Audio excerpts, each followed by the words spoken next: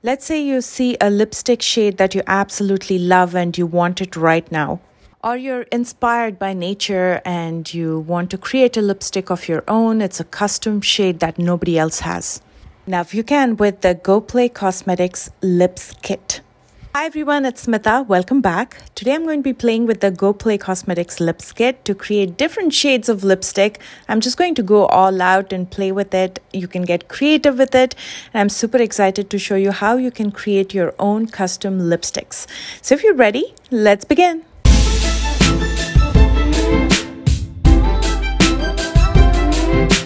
I first saw this on Tina Young's channel and I was immediately drawn to it because I was eyeing on the YSL one.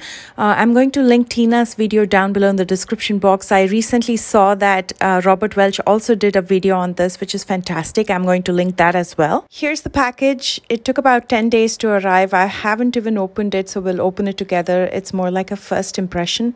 I ordered the one warm lips kit and 2 makeup removers. The founders are from India. They're all about sustainability and I'm here to support a fellow entrepreneur. I'm already done with my base makeup. We're not going to waste any time on that because the focus today is on making these lipsticks. I'm going to be using a lip balm to moisturize my lips and keep it ready for the lipsticks. And I'm using the Milani Rose Lip Balm, which I use regularly in my videos. Let's go ahead and open this together. I've never really tried anything like this before. I have the lipstick palettes where you can mix your own lipsticks, but there's no guide or anything. So I'm pretty excited to try this. This is the outer packaging. It's cute, it's vibrant, and it's playful. It sets the tone for all the creativity that you're ready to portray with all the lipsticks in here.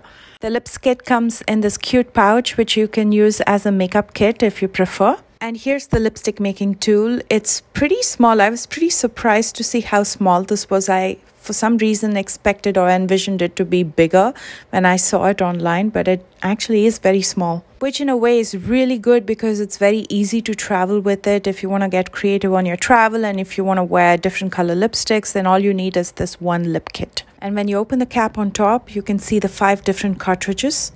And these are 5 full-size lipstick bullets. There's a yellow, there's a red, there's a black, there's a white, and there's a blue.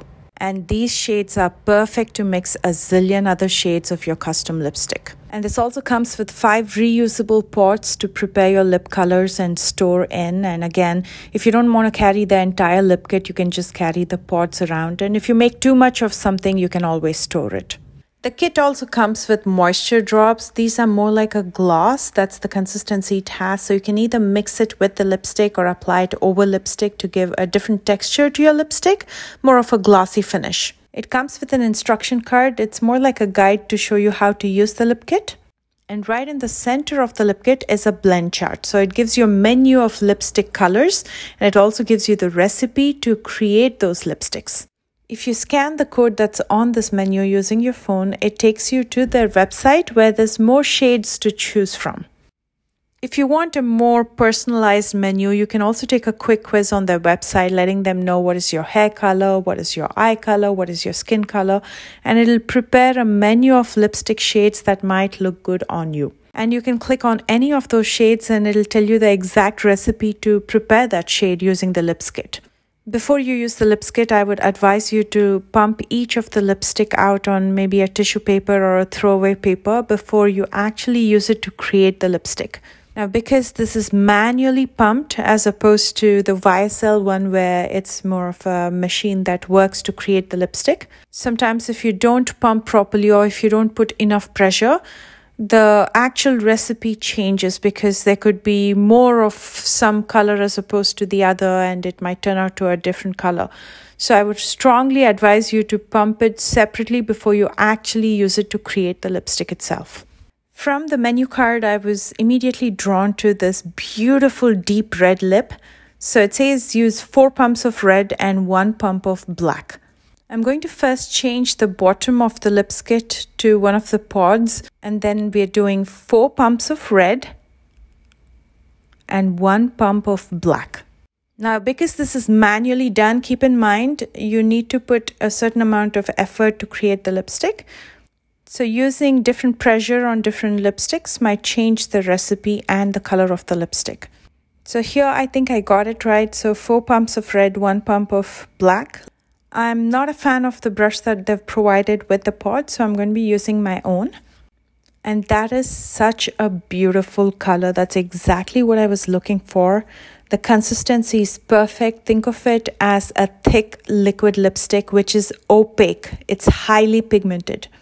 It goes on beautifully. It's not looking patchy. It's very comfortable. It's again very opaque and very pigmented. I absolutely love this color. This is a holiday color for me, and I'm definitely going to wear this again. I can definitely see myself using this. Let's mix a drop of moisture drop in this and see how it applies.